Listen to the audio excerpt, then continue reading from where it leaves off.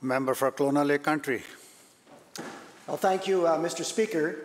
Today, on the International Day Against Homophobia, Transphobia, and Biphobia, I stand with members of the LGBTQ2 communities to celebrate gender diversities and combat discrimination on grounds of sexual orientation or gender identity.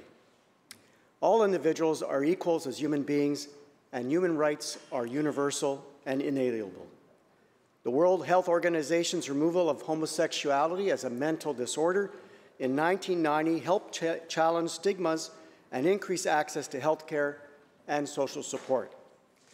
However, Mr. Speaker, with more than 1/3 of the world still criminalizing same-sex relationships today, we have a lot more work to do as the LGBTQ people continue to experience prejudice, stigma, and hostility.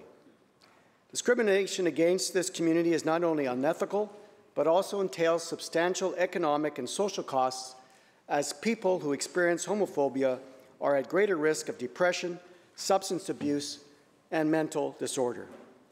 LGBTQ people should be able to be who they are without harassments or attacks based on fear. As individuals, we need to do our part to counter our unconscious bias and create a sense of belonging for the LGBTQ community.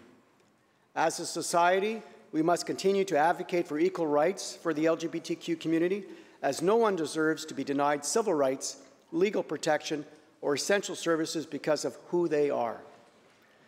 Mr. Speaker, let's work together to build a tolerant and inclusive society for everyone to live and fulfill their potential in British Columbia. Today, on the International Day Against Homophobia, Transphobia, and Biphobia, on this International Day, Mr. Speaker, let's make sure we keep this in mind every day. Thank you, Mr. Speaker.